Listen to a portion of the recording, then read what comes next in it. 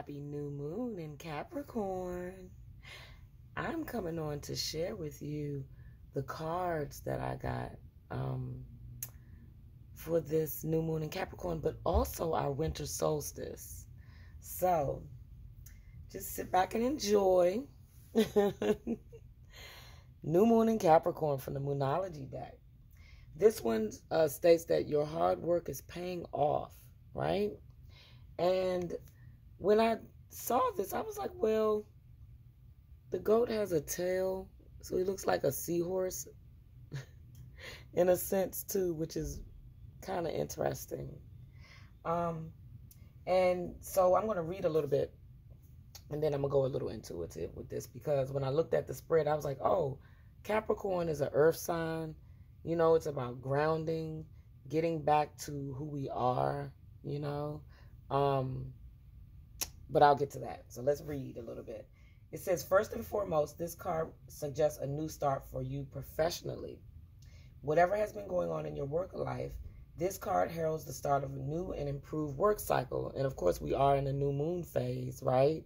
So that means we're planting our seeds of intention in the dark, because the moon is not full and bright. It's dark. You can't see it, but it's there. Just like this one. Okay? So, if you're unhappy in your current job, this is a time to either renegotiate your position or look for something new. But whatever your question is, whether it's work-related or otherwise, a new plan, right? This is about the new.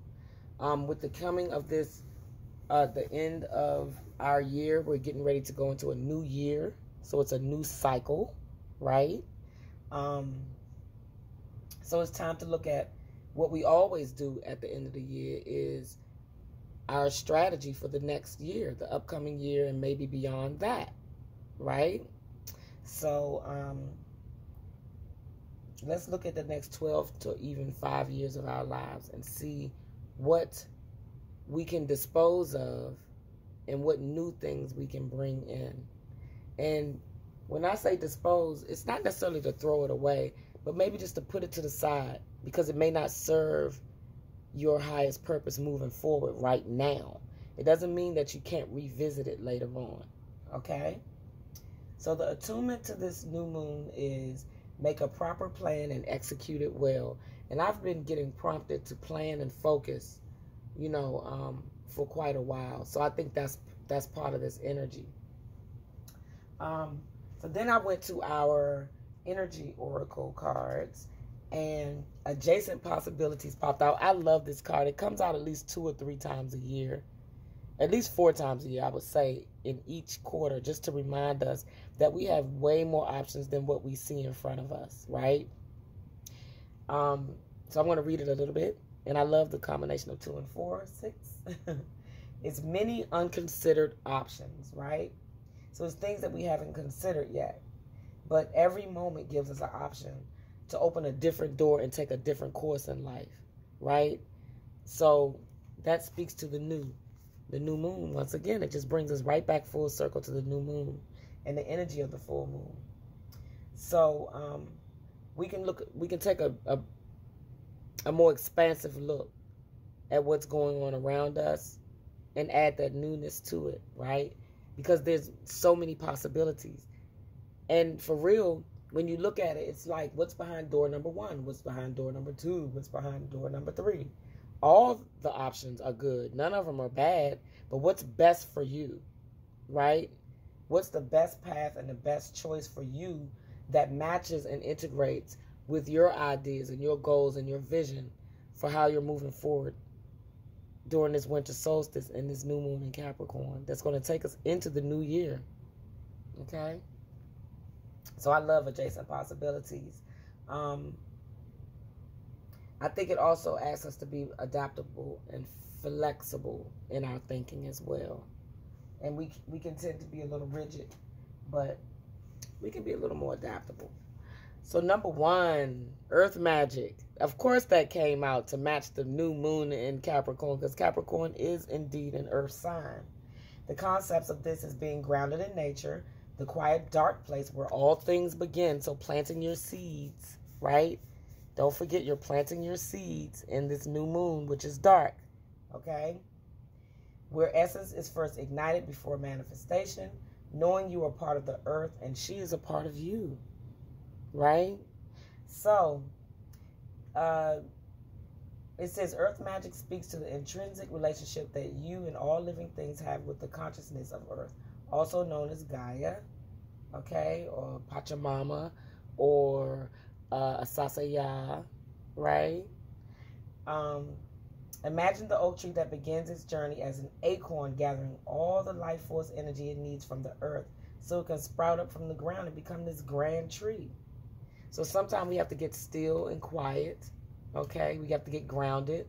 We have to sit like this Buddha back here I painted and just get quiet and still and listen to the messages that are coming forward to help push us and propel us into the new energy that's coming forward for us, right?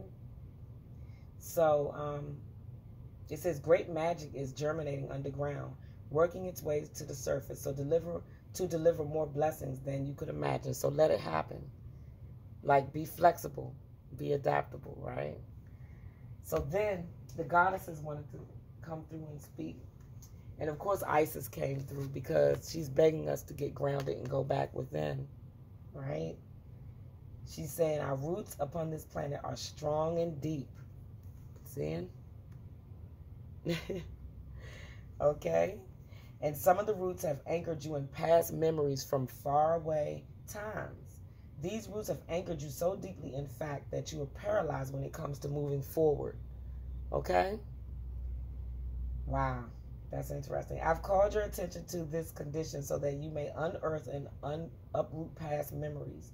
Sometimes you bury those memories to shield yourself from psychic pain or embarrassment, so you won't remember those awkward moments when life tested you to your maximum, right?